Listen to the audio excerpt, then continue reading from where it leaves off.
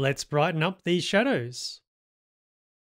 Right mouse click on the layer and turn it into a smart object. This allows us to add filters without harming the pixels. With the layer selected, Filter, Camera Raw Filter. Within the basic section, drag the shadows slider to the right. If this washes out the image, drag the blacks slider to the left.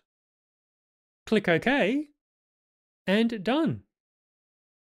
Click the eyeball icon to turn this filter off and on.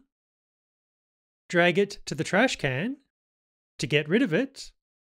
Let's undo that. Double click on it to make a change.